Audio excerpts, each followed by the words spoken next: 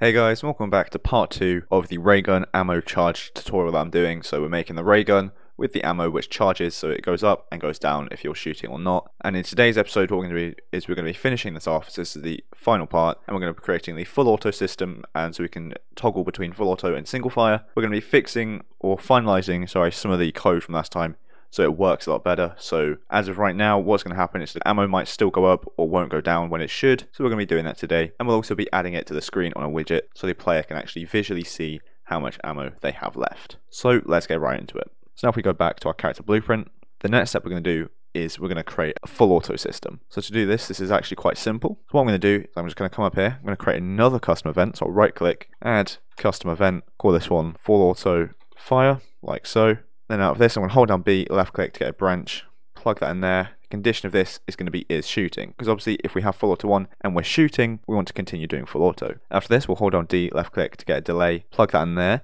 And this delay is basically how fast you want the bullets to be firing out. So I found a good speed for me earlier was 0.15, as 0.1 was too fast, 0.2 was too slow. So mess about with this to get it perfect for you.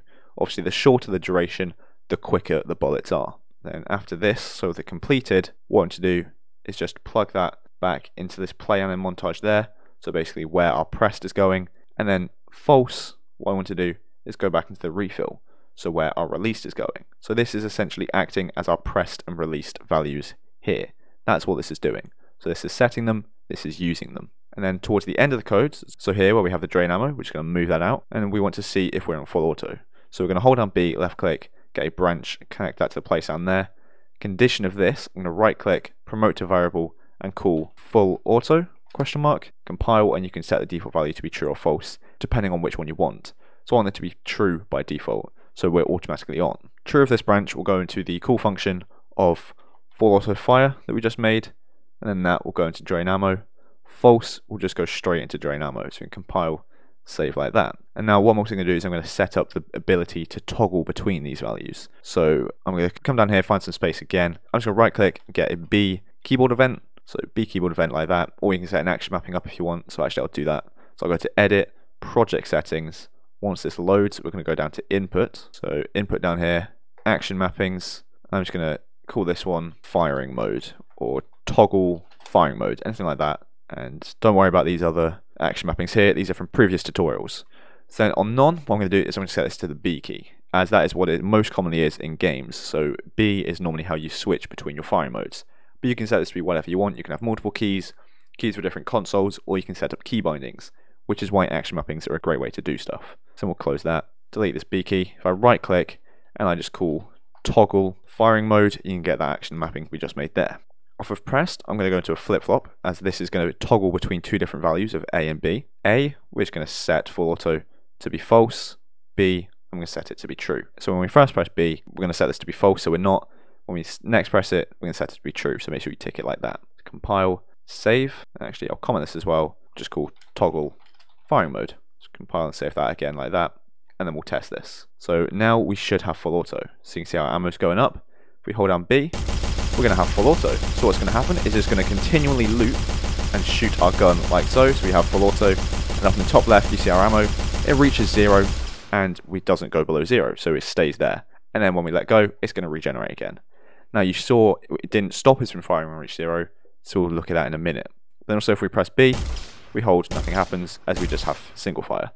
But if we hold B, our ammo is still going to go down even though we're not shooting. So again, we'll also look into that in a minute. These little bugs that we're going to fix, they're not really bugs, we just haven't finished the code yet. So I'm just showing you what we've got so far. So then we'll go back into our character blueprint like this. So now the first thing we're going to fix is basically if we can shoot. So we're going to check to see if the player can actually shoot. So we're going to come back down here, and under these we're just going to right click, get another custom event. So there's a lot of custom events in this, and this one is just going to be called check can shoot. As that makes most sense to me, you can name it whatever you like though. In this, what we're going to do is we're just going to get the ammo. So get ammo, come out of this, and we're going to get a less than or equal to integer. So an integer is less than or equal to an integer, and that is going to be 0. That's going to go into a branch, so hold on B, left click, put in a condition there. Off of true, what we're going to do is we're going to set a new variable that we're going to make. So we'll hit plus variable again, call this one can shoot, question mark, and this will be a boolean. Compile that and change the default value to be true, so by default we can shoot. And plug that into the true there. If this is true, we can't shoot, so leave it as false. If this is false, we can shoot, so we put it as true. So basically, if our ammo is less than or equal to 0, we can't shoot. If it's above 0, we can shoot. To compile that, I'm just going to comment this as well and call this one check can shoot. Now we actually need to be using this code as well. So compile and save that, and then we're going to use it up here. So if we come all the way back up to where we have our full auto here, what I'm going to do is I'm just going to move this code out a little bit to give us some space. You see we have our branch here. We'll leave that there, but we'll move the delay back over here. I'll just disconnect these values for a minute as well. Off of true of this branch, so if we are shooting, we want to just check can shoot. So call function check can shoot. So if we are shooting, we want to make sure we can still actually shoot. So then out of this, I'm going to hold down B, left click to get a branch, plug that in there. The branch of this is going to be can shoot. So get can shoot, plug that in there. So we're going to check to see if we can shoot. That will then obviously set the boolean to see if we can or not, and then we're going to check what that value is and then decide what we want to do with that. So true is going to go back into the delay, which obviously goes into the play and then montage there. So that's going to be we are shooting. False, what we want to do is we want to set is shooting to be false. So set is shooting to be false like that. So we are no longer shooting. This is what's going to stop us from shooting. And then that, what we want to do is we want to just put that back into our refill ammo there. So we're going to stop shooting and start refilling. Same with this false here. That's just going to go into here like so. So that will go back into the refill ammo as well. Actually, I'll just reroute these. So double click on them to get some reroute nodes just to keep it nice and organized like so. So that's looking a lot better. So what I'm going to do now is just select this again, and once again comment this so we know what it's doing very easily. I'll just call this one check if the player is already shooting and if they can shoot.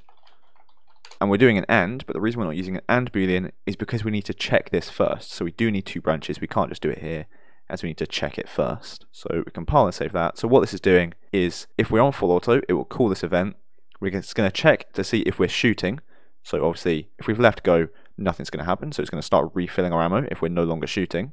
But if we are still shooting, it's going to check to see if we can shoot, which is obviously if we have enough ammo. So if we have enough ammo, then we can shoot, and it will set that to be true. So then it's going to check if we can here. If we can, it's going to continue shooting. If we can't, it will stop us from shooting and start refilling the ammo. So we can compile and save. We can test this out. So if we hit play, we're going to hold down left click because we're on full auto, so we're going to be shooting like this.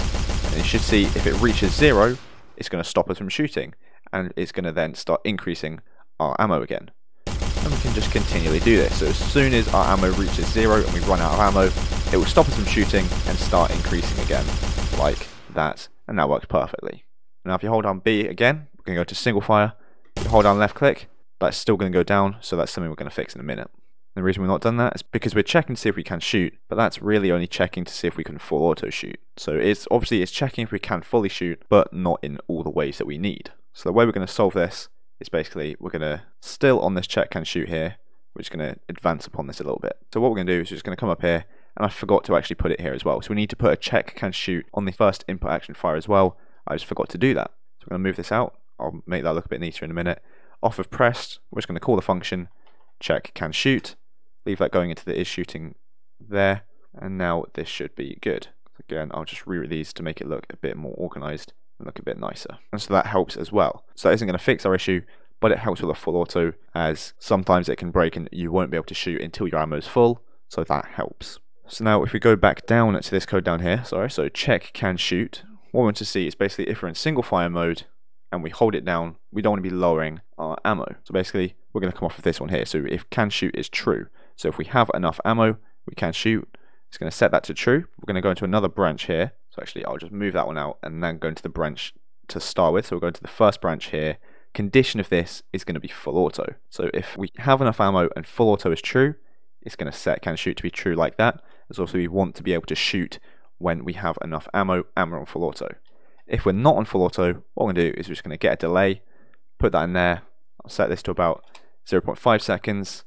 And then out of this, we're going to set can shoot to be false. So basically what this is doing is after we press down on our button, we're going to shoot the bullet and then set it to be false like so. And we don't want to actually set can shoot to false, we want to set is shooting to false. This is still checking to see if we can shoot, but this time instead of setting it to false, we're just going to set is shooting to false. So instead of seeing if we can, we're going to see if we can and set it here. So this is disabling us from holding down left click in single fire mode. So obviously if you hold down left click, it isn't going to continue shooting, but it will drain the battery, but this should stop that. So compile, save, minimize, hit play to test this. Hit B to go into single fire mode. Hold down left click, it's going to go down once and then stop.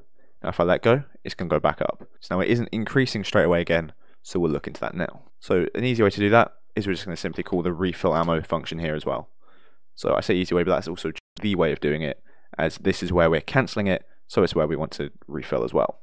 So now if I compile, save, this should work a lot better. So if I just drain the ammo a little bit, and then go into single fire mode, hold down left click, it's going to shoot once, the ammo is not going to go down, but then it will continue increasing again afterwards. So this is looking a lot better. And again, obviously, if you have quite a quick fire, you can lower this. So 0.5 is quite fast, so I could just go down to 0.2. This should look a lot better. So go into single fire, it drains, and then goes back up. So that's quite good, and that works really well for me. So we've now just made it so that we can change between full auto and single fire. It's going to be able to check to see if we can still full auto, which is up here. So we're checking to see if we can shoot, and then we're also going to be checking to see if we can shoot in single fire as well as full auto, and it's going to work perfectly for both of those as well. So that's great. So now that's basically that done. So all we need to do now is put this on the screen so the player can see how much ammo they have without having to have these disgusting kind of print strings here, which also don't even work in the package game. It's only for us to see for the developers.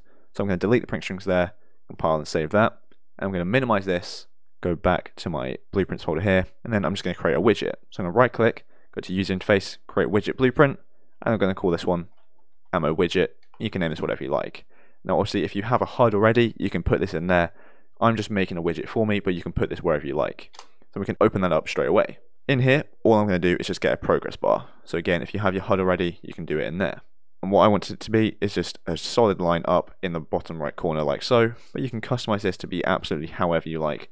This part doesn't matter, this is just the customization for how it looks. But then make sure you do anchor it to where you want it. So I'm at the bottom right, so I'll anchor it to the bottom right like so. Then I'll also just name this ammo progress bar like that so I know what it is.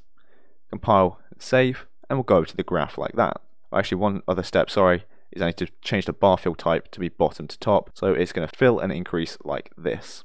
So then now we go over to the graph and compile again. What I'm going to do is in the event graph, I'm just going to get rid of event tick and event pre-construct, and I'll come off of event construct, and I'll just cast to my character. So for me, that's the first person character like so.